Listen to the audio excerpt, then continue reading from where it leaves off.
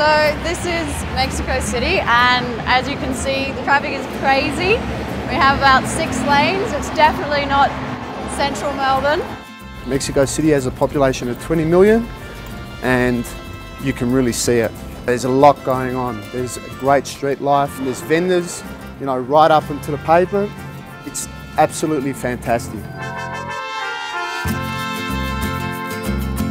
So the theme of our project here in Mexico City is to find common ground between the two cities of Melbourne and Mexico City. We're currently on Madero and it's likened to Swanston Street. What I think Mexico City is doing really well is that it's opening up its streets to pedestrian access, it's making it safer. So our project is to help design and to pedestrianise another street that's similar to Madero. So this is a street that we're doing an intervention project on. The name is Corregidora. It's much more chaotic, a lot less ordered. We could probably compare this to maybe Preston or something like that in Melbourne, where there's a lot more life on the street.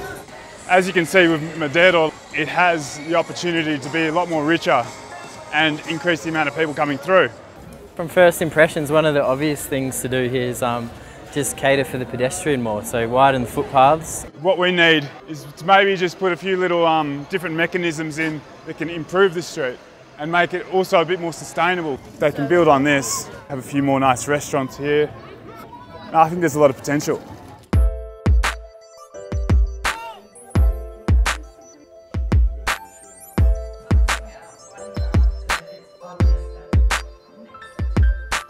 So the other day we went back to the street and conducted a site analysis. So really just speaking with locals, looking at buildings, searching for demographics, and the hope is that with that research we'll be able to kind of apply that information and really do the best sort of regeneration plan possible.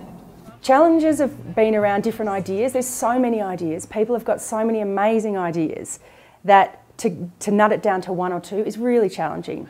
But also having to come up with ideas within a day and then develop them and then deliver them, that's amazing. And so for me, that's been the best part of it. And there's so much knowledge between everyone. We've got international development, architecture, planning, it's insane. And we've got a really good, I guess, social bond, so it's quite easy to be able to throw ideas around all the time. We're trying to squash as much work as we can so that we can get out and explore the city and learn even more. So today is our final day of putting everything together, and it's a lot of stuff to do, and tomorrow is D-Day, so yeah, I'm off.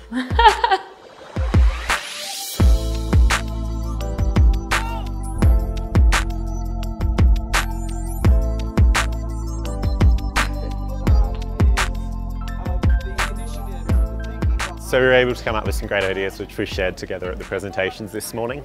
Each group came up with a different vision plan, but there was a bit of crossover, which shows that we're all thinking along the same lines for the future of the street. So a bit relieved.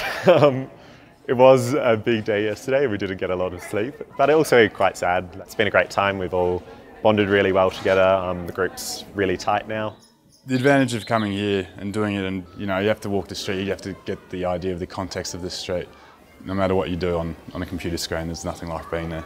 When you're out working with actual professionals, you learn a different way than just academically creating an assignment. So for me, RMIT giving me the opportunity to come here and do that has been one of the things that will stay in my mind forever.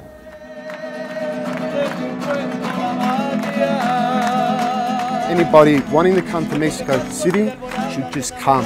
It's more like home than you think, except with better Mexican food. ¡Qué rico!